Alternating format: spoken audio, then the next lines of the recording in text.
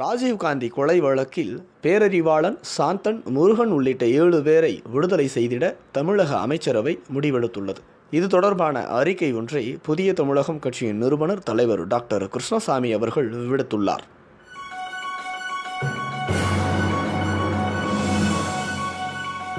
மறைந்த பாரத பிரதமர் ராஜீவ்காந்தி அவர்கள் கொலை வழக்கில் தண்டிக்கப்பட்ட பேரறிவாளன், சாந்தன், முருகன் உள்ளிட்ட 7 பேரை விடுதலை செய்திட தமிழக அமைச்சரவை எடுத்த முடிவை புதிய தமிழகம் கட்சி மனதார வரவேற்கிறது. 27 ஆண்டுகள் சிறைவாசம் அனுபவித்த நிலையில் அவர்களை இன்னும் சிறையில் வைத்திருப்பதால் எந்தவிதமான பலனும் ஏற்பட போவதில்லை.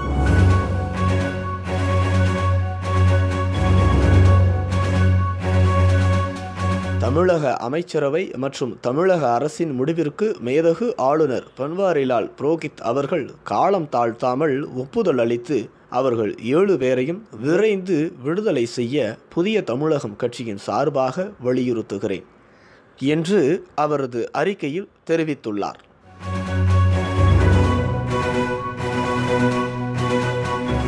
மேலும் இந்த சம்பவம் குறித்து அவரது அனுபவத்தை ஒரு கட்டுரையாகவும் வெளியிட்டுள்ளார். அந்த கட்டுரை பின்வருமாறு: 2011 பேரறிவாளன், சாந்தன், முருகன் ஆகியோரின் கழுத்தை இறுக்கிய சுருக்கு கயிறு கழற்றப்பட்டது எப்படி? இன்று தமிழக அமைச்சரவை கூடி மறைந்த பாரத பிரதமர் ராஜீவ்காந்தி அவர்கள் கொலை வழக்கில் தண்டிக்கப்பட்ட பேரறிவாளன், சாந்தன், முருகன் உள்ளிட்ட 7 பேரை விடுதலை செய்திட தமிழக அமைச்சரவையும் தமிழக அரசும் எடுத்த முடிவு மட்டற்ற மகிழ்ச்சியை தருகிறது. 7 வருடங்களுக்கு முன்பு பேரறிவாளன், சாந்தன், முருகன் ஆகிய 3 கழுத்தில் தூக்கு கயிறு மாட்டப்படுவதற்குண்டான எல்லா விதமான ஆயத்தங்களும் செய்யப்பட்டு இருந்தன. யார் அதை நிறைவேற்றப் போகிறார் என்பது கூட பெயருடன் வெளிவந்தது.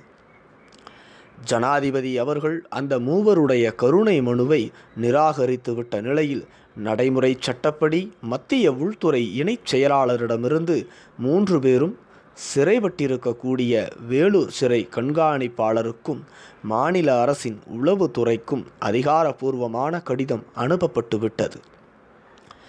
எண்ணி 7 தினங்களே இருந்த நிலை ஒரே ஒரு ஆங்கில செய்தித்தாளில் மட்டும் இந்த செய்தி கசிந்திருந்தது. மறைந்த முதல்வர் ஜெயலலிதா அவர்கள் மிக பெரும்பான்மையோடு 3வது முறையாக ஆட்சி அமைத்திருந்த காலகட்டம் அது. அஇஅதிமுக கூட்டணியில் அப்பொழுது புதிய தமிழகம் இடம்பெற்றிருந்தது. அவர்களை காப்பாற்றுவதற்கு ஒரே ஒரு வழி இருப்பதை மட்டும் நாம் அறிந்து கொண்டோம். தமிழக சட்டமன்றத்தில் அவர்களின் தூக்கு தண்டனையை நிறுத்தி வைக்க ஏகமனதாக தீர்மானம் நிறைவேற்றினால் மட்டுமே அது சாத்தியமாகும். ஜனாதிபதி அவர்கள் நிராகரித்து தூக்கு தண்டனையை நிறைவேற்ற மத்திய அரசு எடுத்த முடிவை மாற்றுவது என்பது அவ்வளவு எளிதான காரியம் அல்ல. தமிழக சட்டமன்றத்தில் ஏகமனதாக தீர்மானம் கொண்டு வர தமிழ்நாடு முதலமைச்சர் விரும்பினால் ஒழிய அது நடக்காது. தமிழ்நாடு முதலமைச்சருடைய கவனத்திற்கு கொண்டு செல்வதும் அந்த தீர்மானத்தை நிறைவேற்ற அவரை இசைய வைப்பதும் எவ்வளவு பெரிய காரியம் என்பதை சட்டமன்றத்திற்கு வெளியே இருந்து பார்த்தால் தெரியாது. உள்ளே இருந்தால் மட்டும்தான் அதனுடைய உண்மை கஷ்டங்களை அறிய முடியும். கூட்டணியிலே போட்டியிட்டு தேர்தல் முடிந்து 3 மாதங்கள் கூட ஆகவில்லை. இந்த விஷயத்தை முதல்வர் ஏற்றுக்கொள்வாரா இல்லையா என்பதை அறிந்து கொள்வது கூட கடினம். ஈழ விடுதலை போராட்டம் துவங்கிய 1973-74 ஈழ தமிழ் மக்கள் மற்றும் மலையக தமிழ் மக்களுக்காக தொடர்ந்து குரல் கொடுத்து வந்திருக்கிறோம். எனவே விளைவுகள் என்னவாக இருப்பினும் சட்டமன்றத்தில் போராடி விடுவது என்று முடிவெடுத்தேன். நேரடியாக 3 பேருடைய தூக்கு தண்டனை ரத்து குறித்து கவன ஈர்ப்பு தீர்மானம் கொடுத்தால் அதை உடனடியாக எடுத்துக்கொள்ள மாட்டார்கள். எனவே ஒட்டுமொத்தமாக தூக்கு தண்டனைகளையே ரத்து செய்வது என்ற தலைப்பில் கவன ஈர்ப்பு தீர்மானம் கொடுத்தேன். இருபுறமும் இருந்த 4 சட்டமன்ற உறுப்பினர்கள் மற்றும் 2 இடதுசாரி கட்சி உறுப்பினர்கள் மட்டுமே அதில் கையெழுத்திட்டனர்.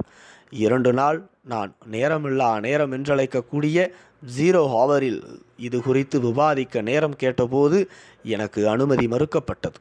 நான் என்ன பிரச்சனை குறித்து எழுப்பினேன் என்பது கூட அவை குறிப்பில் ஏற்றப்படவில்லை.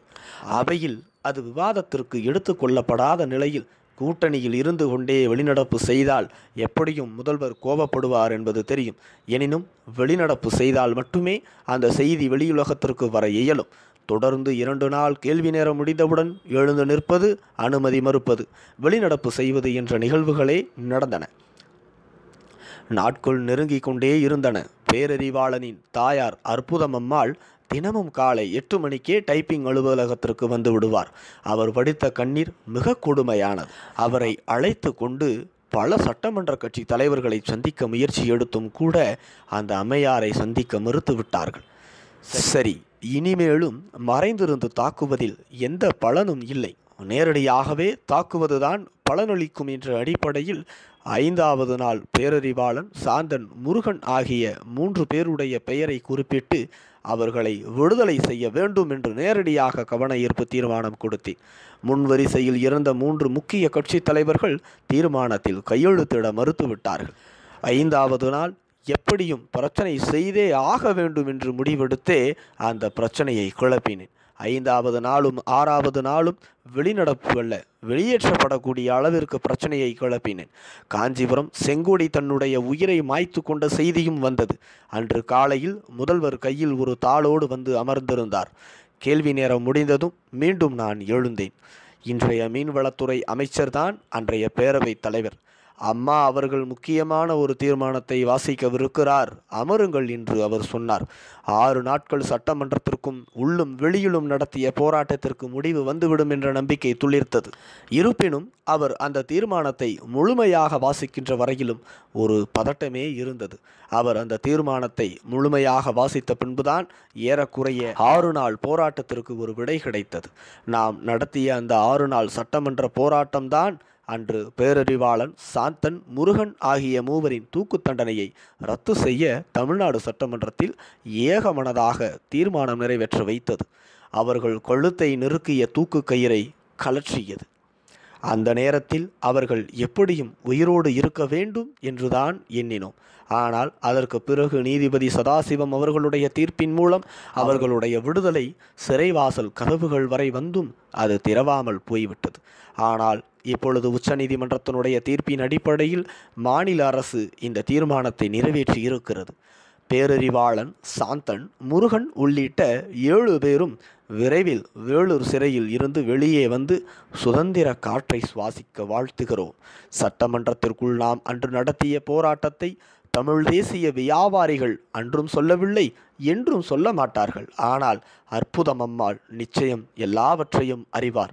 வரலாற்றில் புதிய தமிழகம் கட்சி உலகெங்கும் வாழும் தமிழர்களுடைய உரிமைகளை மீட்கவும், அவர்களுக்கான அங்கீகாரத்தை பெறவும், அவர்களை அதிகாரத்தில் அமர்த்தவும் என்றென்றும் குரல் கொடுத்தும் வருகிறது என்பது மனசாட்சி உள்ளவர்களுக்கு புரிய வேண்டுகிறேன் என்பதற்காக இதை பதிவு செய்கிறேன். இப்படிக்கு டாக்டர் க. கிருஷ்ணசாமி.